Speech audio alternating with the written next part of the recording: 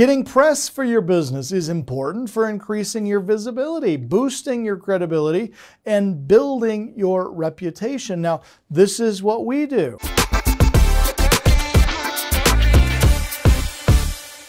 We are a source for our local newspaper. Now, here we are on the front page, where we have taken one of the worst drug-infested, overrun properties in the entire county, and we cleaned it up. And we sold it to a homeowner that loves the property. We made the front page of the newspaper an eyesore no more. And we reference our website, which takes them to a landing page where they will give us their name, email, and phone number, which produces a lead, which we will then market to hopefully do business with that person at some point. Now, through these channels, you can write your own press releases, or you can even do what's called pay to play. Now, pay to play is where you pay for critical billing, critical placement on key publication. Now, many of you are subscribers to Realty 411. If you're wondering how Lee Arnold got to be on the front page of Realty 411, it's pretty simple. They call you and say, hey, would you like to be on the front page? And you say, well, yes, I would. And they say, well, it's only going to cost you X number of thousands of dollars.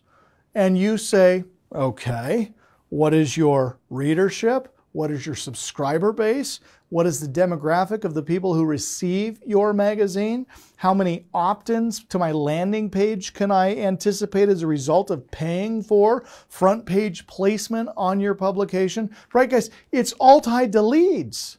Even when I go to an event, many of you travel across the country and you go to real estate investment seminars. How about you go to a real estate investment seminar as a vendor? How many of you guys have paid the $500 to be a vendor and have a booth at somebody else's real estate investment seminar, somebody else's convention, somebody else's podcast? This all ties into marketing.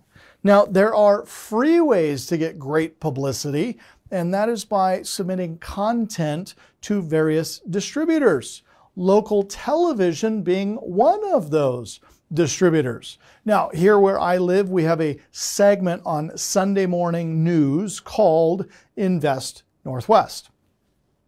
And the host here, his name is Sean Owsley, and Sean will bring in business owners from around the area, and he will highlight them. Now, if you're waiting around for the local news channel in your market to contact you and say, hey, would you like to be our guest? That's never going to happen, okay? I was on this show because I sent Sean Owsley an email and I said, hey, Sean, my name is Lee Arnold. We run a nationwide private money lending company where we lend money to investors to help clean up blight and to eradicate some of the worst drug houses in communities all over the U.S. And I'd like to come on your show and talk to your viewers about what we do, how we do it, why we do it, and how they could participate and do it as well. Okay. Now, from the show, everything is pushing to our digital content, our landing pages, our websites, the goal to be the collection of name, email, phone number. Okay. Now, if you can't get the phone number, that's okay, but you got to get the email. Okay. Email is critical for the follow-up marketing sequence. Now, if you don't believe just how critical the email is, you are here watching right now because at some point you came to one of the thousands of landing pages that we have circulating through social media and every other place on the planet, and somehow you came to us through one of those channels. I got your email address and we started emailing you. Some of you to the point of exhaustion. You're like, good grief, why do you send us so many emails? You want to know why? Here's why. I heard this years and years and years ago from a mentor of mine. Here's what he said. He said, Lee, it is not your customer's responsibility to remember you. Now, this advice is for you just like this advice is for me. It is not your customer's responsibility to remember you. It is your responsibility as the business owner to make sure your customers don't forget you. Okay?